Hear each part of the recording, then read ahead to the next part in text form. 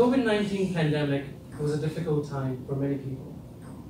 For example, lockdowns were implemented to stem the spread of the virus. But being stuck at home for a prolonged period resulted in negative impact to people's mental and physical health. Social isolation led to individuals experiencing depression, anxiety, and cognitive decline, among other things.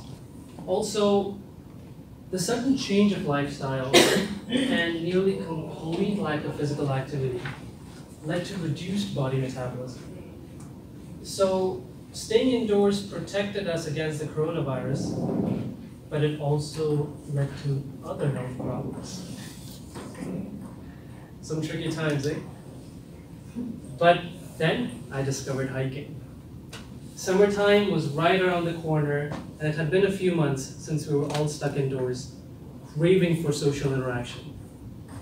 Hiking was a great way to spend quality time with friends, because we could easily socially distance.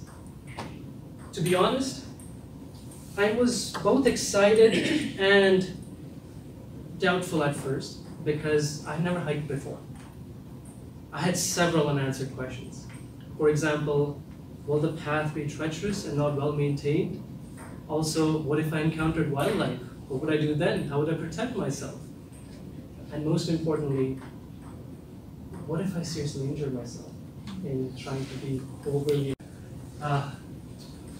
I still remember the very first hike I did, Grassy Lakes. Grassy Lakes is right by Canmore and an hour-and-a-half drive from Calgary. It is a 2-kilometer hike and 200-meter elevation gain from the base to the lake. On the spectrum, I would put Grassy Lakes under the easy category. It is definitely not a big time commitment. You can leave the house at say 9 a.m., drive up there, finish the hike, and then be back home by 2 or 3 p.m. But for me, it was the most challenging hike I'd ever done. In fact, it was the first hike I'd ever done.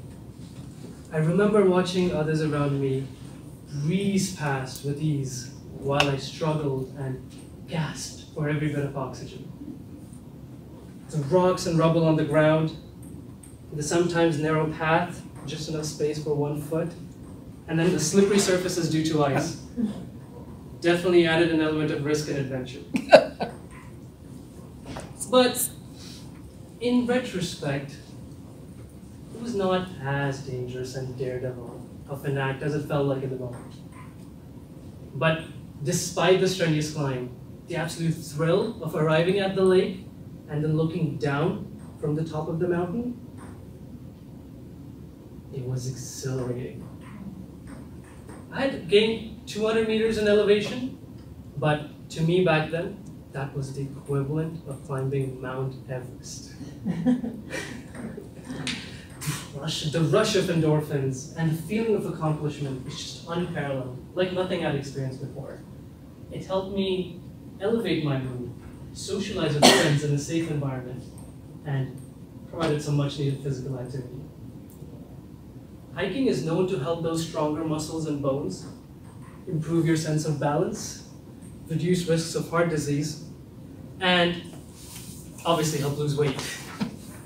But above all, connecting with nature at such a raw level brought a renewed sense of peace and tranquility, something we all needed during the lockdown.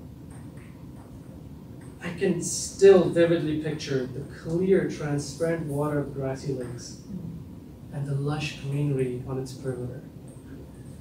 In that moment, I was in heaven. Ever since completing Grassy Lakes, I have not looked back. As the years went by, I continued challenging myself, going up mountains that were taller and hikes that were longer than ever before. I eventually realized that I enjoy the type of hikes where I summit a mountain, because the views from the top are just breathtaking. I thought Grassy Lakes was heaven. Little did I know I would be seeing sights that would topple Grassy Lakes easily. I can confidently say that hiking was the one good thing that came out of the pandemic for me. I've explored the rare beauty of the Rocky Mountains and have a renewed sense of appreciation for being so close to it. But most importantly, I have discovered an activity that is great for both my mental and physical health. And I can't wait to get back starting next month. Back to you, Madam Toastmaster.